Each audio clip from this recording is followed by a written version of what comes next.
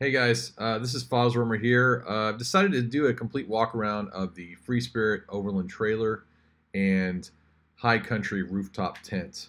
I have a lot of you guys asking me about details about my setup, so I decided to make this video to give you guys a look into the trailer as well as some of the features and specs of the setup. So here's the Freespirit Recreation Overland trailer from the rear. This trailer weighs about 700 pounds dry and is built using 14 gauge steel with a unibody chassis.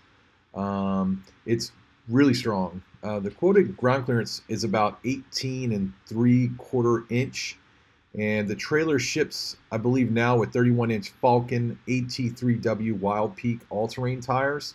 I've actually switched my setup to 30-inch Wild Peak tires, and I'm running 16-inch Sparco wheels to match my setup on my rig.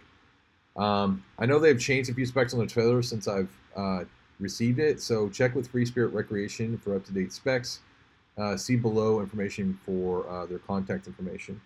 So the trailer comes with 85-inch Rhino Rack Vortex crossbars, and I've chosen the standard height option, but they do have a raised roof option as well. This is basically a gear hauler for me, and the overall space inside the trailer is 45 cubic feet. The suspension is actually made from Timbren's axle suspension, which is made in Canada.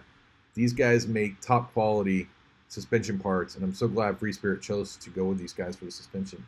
As you can see here, these are the lowering jacks that stabilize the trailer when you have it set up for camp. And it shows you a little bit underneath the trailer as well for the suspension. So coming around to the front of the High Country tent, you can see the main entrance for the tent.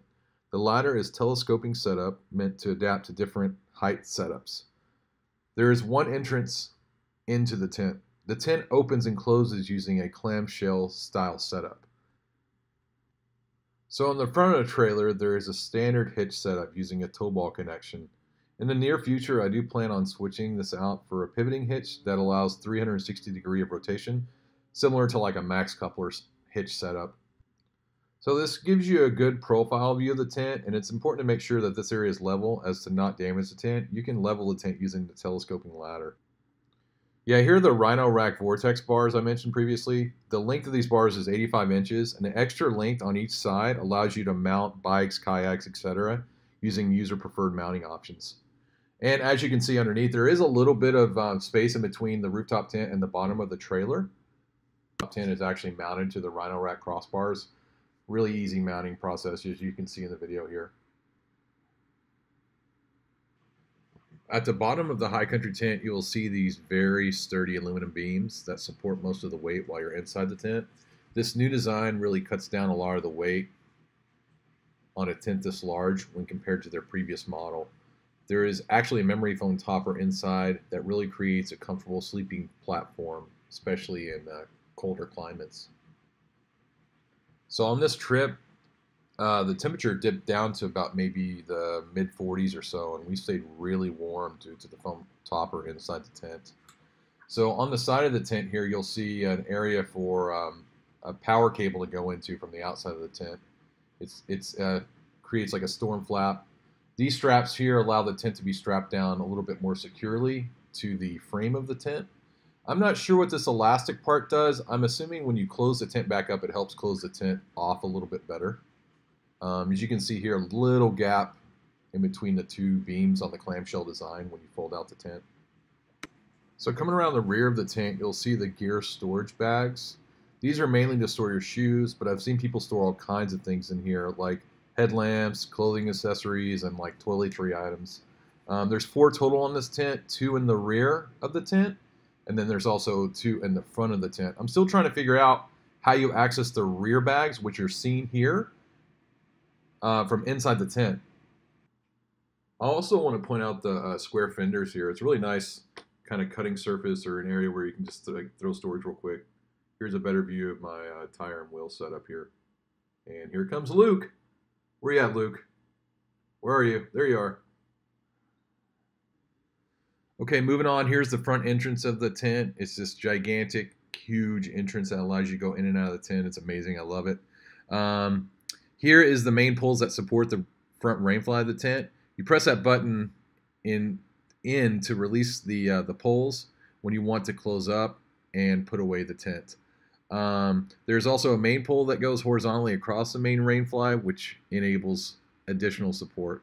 The main rainfly in the entire tent is completely weatherproof with all the seams being double taped.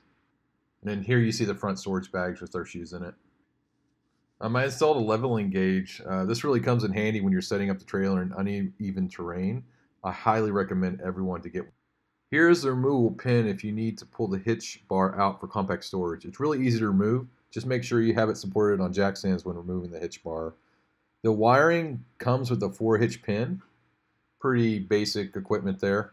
Freespirit has these high-strength safety cables installed, and these hook up to any standard tow setup on your vehicle rather easily. This lever here raises and lowers the trailer as well. Here is a different view to give you a little bit more perspective of the setup. For the most part, it's really easy to move the trailer around unless it's on sandy or rocky terrain. I did have a little bit of challenge with the front wheel on the hitch. It was a little bit deeper sand, but it wasn't that bad to move it around and get it set up. Inside the tent, you can see we have it set up with 3 sleeping bags to give you some perspective of the overall size. My partner and I sleep on either side, and our dog sleeps right in the middle. You could fit 4 people in here in a pinch, but we find 3 people to be a lot more realistic. The 3 windows and the main entrance allow ample airflow as well. Hey guys, thanks for watching the walk around video of the Freespirit Overland trailer and high country rooftop tent. Below I'll list some general information about where to find these products. Everything's available on Freespirit Recreation's website. I wanted to keep this video short and to the point, so if you have any questions, leave a comment below and I will try to answer them to the best of my knowledge. I have also included some bonus drone footage for you guys who made it all the way to the end. So thanks for watching. I hope you found this video helpful, and again, leave a comment below if you have any questions.